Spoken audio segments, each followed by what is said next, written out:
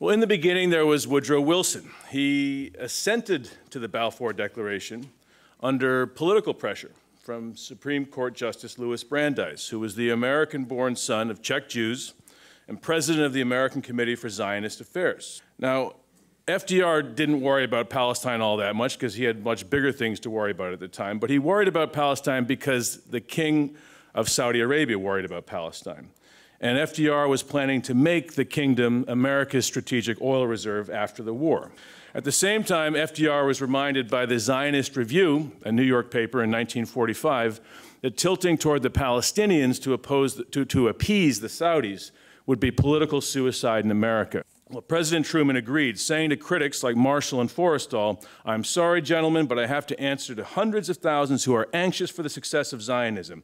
I don't have hundreds of thousands of Arabs among my constituents."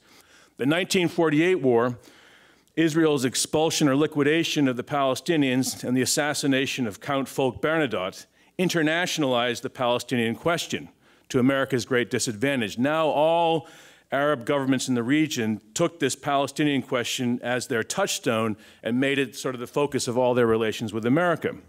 President Eisenhower, who vowed to downgrade Israel to improve America's total situation in the Middle East, also keeled over under the lobbying pressure at home. There are 5 million Jewish voters in the U.S., he sighed, and very few Arabs. The British ambassador in Washington was astonished by this. The Americans, he wrote, crave oil and strategic space in the Cold War, but they refused to coax the concessions from the Israelis that would lodge them more securely in that space. Tel Aviv, meanwhile, demands and gets an American security guarantee of their borders without any sacrifice at all, unquote. LBJ, of course, paid little attention to the Middle East. Everything to do with the Middle East must be subject to events in Southeast Asia, as his Secretary of State, Dean Russ, said.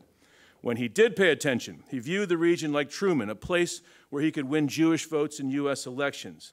Nixon called the failure of his predecessors to solve the Palestinian land and refugee problems one of the major lapses of the post-World War II era. His first Secretary of State, William Rogers, the first diplomat to use the term Palestinian instead of the Israeli-favored term refugee, tried to roll back the Israelis but was immediately stymied by Golda Meir, who drove a wedge between the friendly U.S. government of Nixon and the hostile State Department of Rogers, another tried and true Israeli gambit. Kissinger assured Nixon that he'd be able to manage the Israelis. Of course, he wasn't.